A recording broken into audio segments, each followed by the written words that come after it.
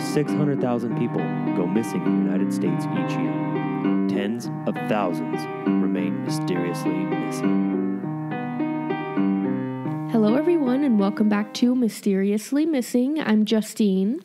Welcome back. I'm Karen. This episode takes place in the Grand Canyon National Park, located in the northern portion of Arizona. We are going to be talking about Floyd E Roberts III, and he has been missing since June 17th of 2016. Floyd was on the first day of a 9-day backpacking trip with his best friend Ned and Ned's daughter Madeline. They were hiking in a remote part of the canyon when he disappeared.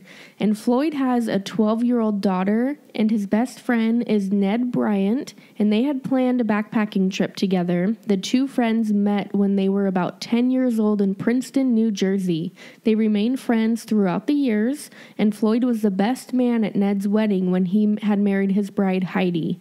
Then Floyd moved to Huntsville, Alabama to work for NASA, then later moved to Florida to teach at Middleton High School. Now, Middleton High School is in the Bay Area in Tampa, which is about 33 miles or about a 50-minute commute to work. He teaches business tech, computer programming, and game and web design, and has been with the district since August 2014, or for 2 years at the time of his disappearance. So Floyd's a pretty intelligent man. He seemed to have a very good life, had a 12-year-old daughter, and, you know, you have to be awfully intelligent to work for NASA. Oh, definitely. And there's not any mention of a wife that we know of, but the family members weren't vocal in the news reports for Floyd. Ned certainly was, because he was with him when he went missing. Right. And then a neighbor we'll hear from later came in to speak about Floyd. So when Ned first saw the Grand Canyon, he fell in love. He told his best friend, Floyd, they were going to hike it together. And in 1992, they started hiking the canyon. And they kept taking trips. Sometimes Ned would go without Floyd, but for 2 decades, Floyd has been his regular hiking buddy. So they decided to take another adventure together, this time with Ned's daughter, Madeline. The three of them had gone on a similar hike in 2011. They scaled rocks and had a great time with no problems. Ned and Madeline are board members of the Grand Canyon Hikers and Backpackers Association, so they were are very knowledgeable about backpacking in the area. Ned, for this trip, came out from Minnesota, Madeline out from Arizona, and Floyd flew out from Florida for the adventure. the portion of the Grand Canyon that they were planning on hiking is north along the Colorado River. It is rugged and covered in thick foliage. The three set out together on their first leg of the journey that Friday, June 17th, 2016. They planned to spend the first couple of days camped alongside the river. That's a pretty big adventure, going 9 days backpacking in that kind of dusty canyon-like country. Mm-hmm. It's rugged. You know, you have to carry a lot of supplies, and I can imagine the weight on their backpacks to make sure you had enough food for 9 days. Yeah, I was just thinking food for 3 people for 9 days. Yeah, they might be, lugging around 50 pounds each, 35 to 50, 35 at a minimum. Now, it's nice, so they were by the running river. Yeah, so they'll use their water filters to get the river. And, at times they're probably not by the river, but they were hiking along the river and planned to camp there for a couple of days. So they must have been in good shape. Yeah. Now, they left the road, and before they reached the trailhead, Ned, Madeline, and Floyd reached a hill. They decided to take different routes, and Ned and his daughter went up and over, and Floyd had contoured or scaled around the hill. It was 4:45 in the afternoon. When Ned and Madeline reached the other side of the hill, they waited for Floyd. He didn't show up, and they got anxious and started looking for him. They retraced their steps. They went all the way back to the road. They decided to make camp thinking he would show up. So I guess they probably... Yeah, they're thinking, he took a little detour. Mm-hmm. He's going to show. I mean, for gosh sakes, he was just going around. Now, what did this hill look like? How long was it? We don't know. But, they were assuming he's a smart guy. And that does happen when you're backpacking. You guys want to go up and over. I'll go around. Yeah. Here's the trail map. We'll just meet right here and set up camp. And it was late in the afternoon, time to kind of get together afterwards. Yeah, almost 5 o'clock in the afternoon. afternoon. Yeah, so it seemed like it wouldn't have been that big a detour. Now, they even laid their colorful sleeping bags over trees to make camp easier to spot while it remained light out. But by morning, there was still no Floyd. So very strange. Yeah, that he disappeared in that short amount of time, day one. You have to think, like you said, we don't know how big this hill was, but even if you were Floyd and you made it around the mountain, where's your friends at? Wouldn't you retrace your steps to try and look for them? And you probably don't have cell service, but you also, he's a very smart man. If you got into a little trouble, you just sit still. Yeah. Now, some people can get out there and panic. They take a wrong turn. And he might have done that. And then he's, a little embarrassed or something. And so he keeps trying to find the spot and kind of wandered off further than he should have. But he seemed, like an experienced hiker. I mean, yeah, he'd done the canyon before. Now, it's millions of acres, so he may not have done this portion. And things can look very similar in the same area, in different areas because of the terrain. Right, yeah. They were on the Shivwitz Plateau, and they were backpacking in kind of a U-shaped area, and the U-shape being the Colorado River. And Floyd was supposed to be hiking south toward Trail Canyon from an area called Kelly Tanks, where he got lost, where he was last seen. So eventually he would have run into the Colorado River. Right. And Separation Canyon was where their 9-day backpacking trip would have ended. And that's also inside this U on the west side of the U. And Separation Canyon sits on the Colorado River. Ned and his daughter Madeline had made their way to an area with cell service and reported Floyd missing to the National Park Service around 3 p.m. that afternoon. The National Weather Service issued an excessive heat warning in effect through that Wednesday of their backpacking trip. Temperatures on Monday, which would have been day 4 of their trip, reached up to 97 degrees, but was more likely around 110 degrees in the area where he had disappeared. So that's a problem. Yeah. When you get into excessive heat, you're carrying a pack, water you need. And, if you're not near water, wherever he ended up, you can get heat exhaustion. And you can hallucinate, can't you? I mean, being so dehydrated. Yeah, I've gotten heat exhaustion, and I started to feel faint. I was kind of mumbling, not making sense. Yeah. And you can make some very poor decisions at that point. And even thinking, if you're so dizzy and, dehydrated, you could even fall and hurt yourself. Stumble. And that's scary. They're on, they could be on trails on the edge of the canyon. So Ned contacted Heidi, his wife, and stated, "I am very worried. Everything was going perfectly until we split up." Floyd had 2 gallons of water, a week's worth of food, and a map created by Ned of their planned route. The map also included information about the terrain, so probably a topo map up and down in hills and things. Madeline and Ned remained on the canyon's rim trying to help in any way they could. Helicopters scouted the area all afternoon, and they couldn't find him. When Floyd disappeared, he was wearing a red long-sleeve shirt, blue jeans, multicolored mesh Nike sneakers, a large blue low alpine contour backpack, and white-rimmed sunglasses with orange lenses. He was also carrying a day pack. Yeah, those sunglasses, there's a photo of him, and he looks about 25 in the photo that they're showing, wearing a red shirt. And then another photo, you can see his gray hair, and he still doesn't look 52 to me. He looks... Yeah, and I was going to say, if you're watching this on YouTube, you can see the picture we have up, but in the picture on the right, he looks fairly young, I don't know if it's the sunglasses with the white rims and the orange, but he definitely looks younger. So. Yeah. Now, Floyd had not been hiking for a few years, but he is still considered an experienced hiker.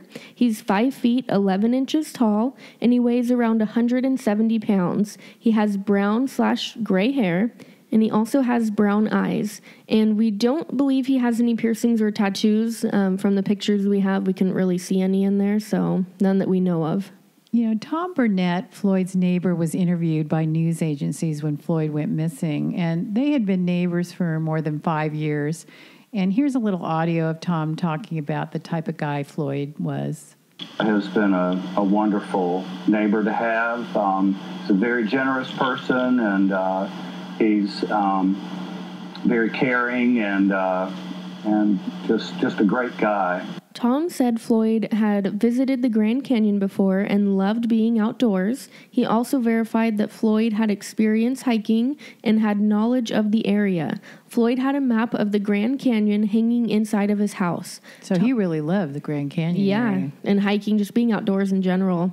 Now, Tom said he calls Floyd Pink Floyd because his house is pink, a block from the lagoon and about 3 blocks from the beach. It's in Treasure Island, Florida, and Floyd had lived right by the beach for years. He loved the beach and the weather in the Sunshine State, located on the Gulf of Mexico side of Florida near Tampa, and it's about 300 miles northeast of Miami.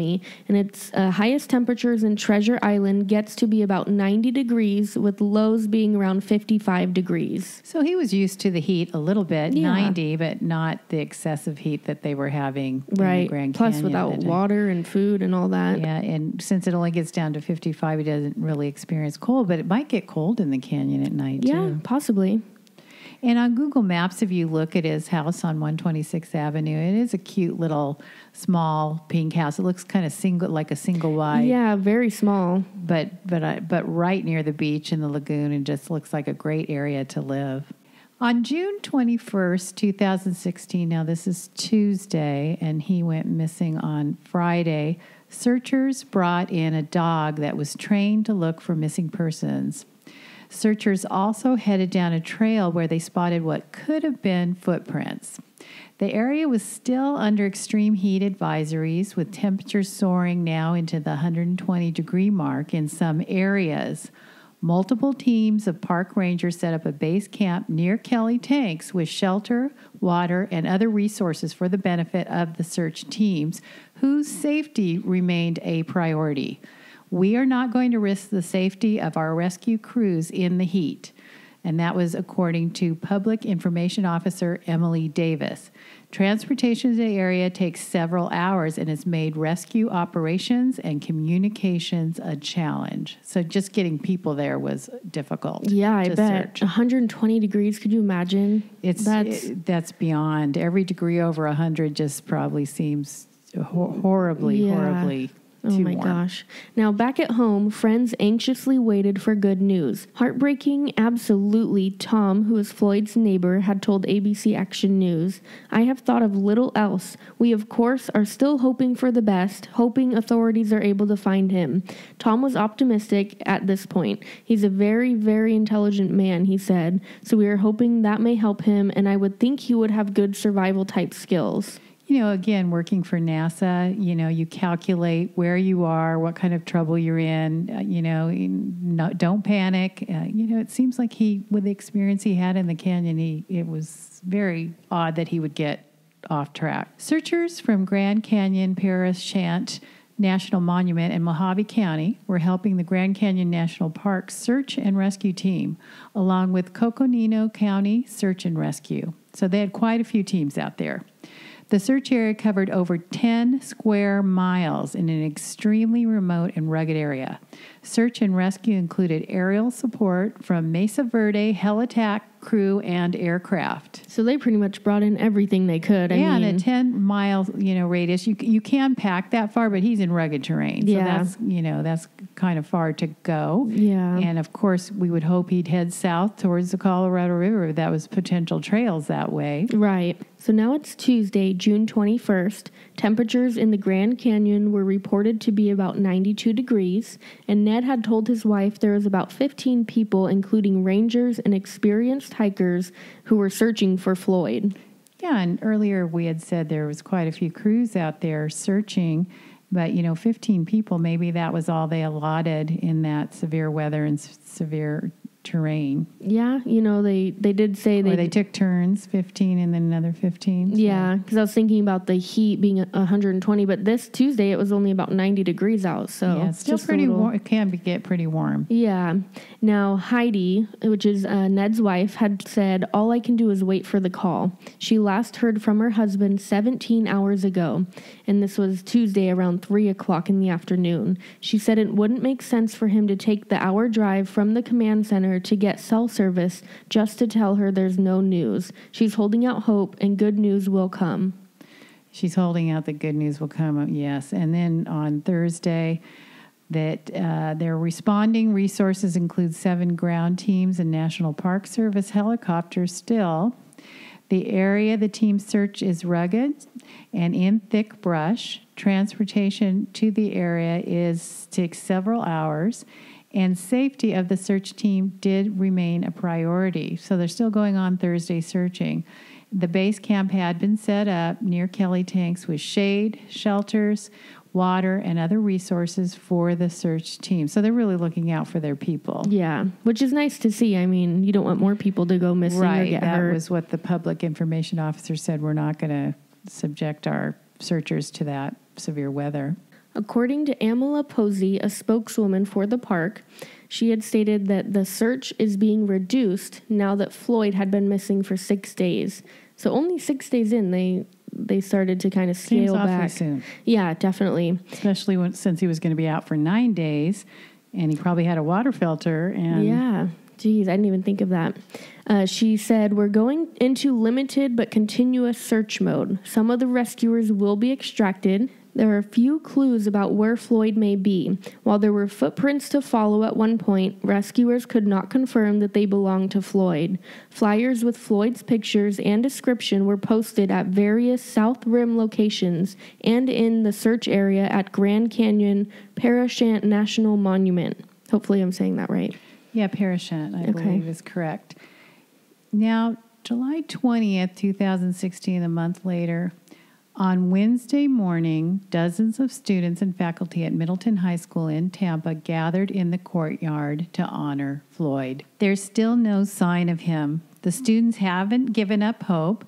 Absolutely not. We're still praying for a miracle. We're still hopeful, and we're still praying every single day. We're hoping for his return and hoping for him to come back. And this was Max Mitchell, a junior student at the high school, reporting. The students also planted a tree in the courtyard in honor of their teacher so that we can honor the legacy that Mr. Roberts left and to remember what he did for our school and to just never let that flame go down. Parents, school teachers, and students all agree Mr. Roberts is a fantastic teacher and is truly missed. He was someone who was passionate about students and passionate about kids thinking for themselves and kids having their own independence.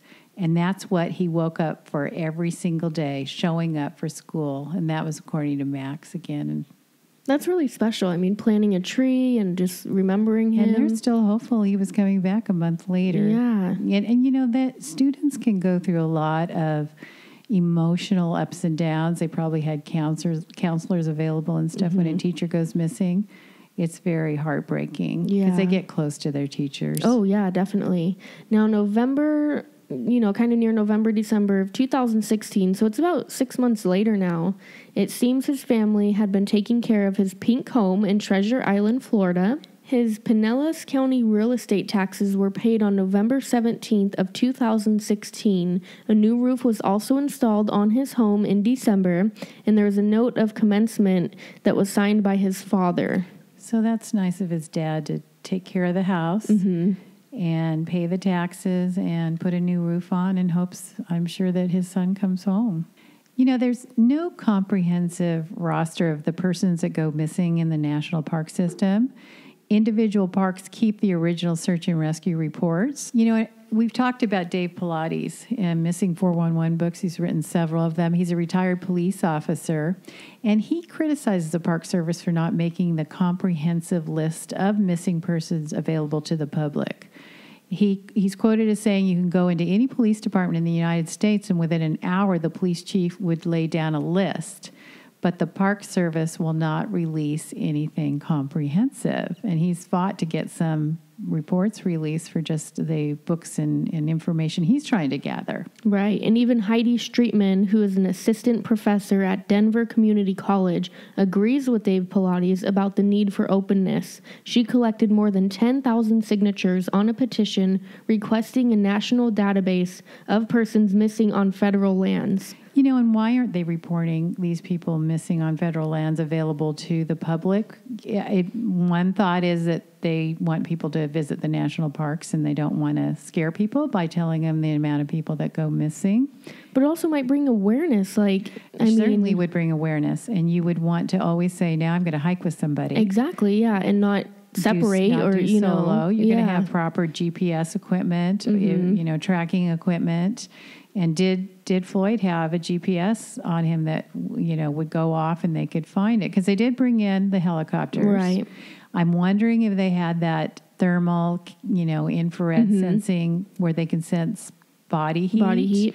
Although, is it good in heat? You know, is it, if it's 120 degrees out, does it not register with human heat? And then you'd have to fly at night, and you don't want to fly a helicopter in the canyon at night. Yeah. That would be dangerous. I just thought it was a little odd that they stopped the search only 6 days in. It seems a little soon, especially when he was supplied with 2 gallons of water. I'm sure he had a water filter system, food for 9 days. Yeah. I'm sure he was carrying his own food. And, you know, he could have survived out there somehow if he'd gotten into a little cavern or something and cooled down. You know, the only concern is heat exhaustion, and you start making poor decisions. Yeah, hallucinating, dehydration, And you've got that rough terrain where, you know, did he fall into some brush? Did he fall off into a crevice? And you could imagine if, like, you fell and broke your leg out there. Yes. And you'd pretty much just be stranded out there, you know. Right. And if they didn't see him or he went unconscious. Now, he was wearing a red shirt. To me, that's pretty smart. I mean, that's very noticeable. But, again, you know, what happened to Floyd? So if anyone has any information about Floyd Roberts, you can always call the National Park Service at 928-638-7300. And again, if anyone does go packing in the Kelly Tanks area, to be aware that he hasn't been found and some of his gear and clothing he was wearing. You know, always be on the lookout when you're hiking. You can always follow us on Instagram, check out some pictures on there. If you're watching this on YouTube, you know, we'll have maps and pictures of him on there, so you can definitely kind of get to see what he looks like. But you can always email us at mysteriously.missing411@gmail.com. But we just wanted to bring awareness to this case. I mean, there's not much information on it, and it's just so sad. Yeah, there's not even a missing Facebook poster for him or a Facebook page for him. Yeah, and also not a NamUs or Charlie project. So it just, you know, it's with the National Park Service, and they haven't found him. Yeah. So thank you guys so much for listening. Thank you.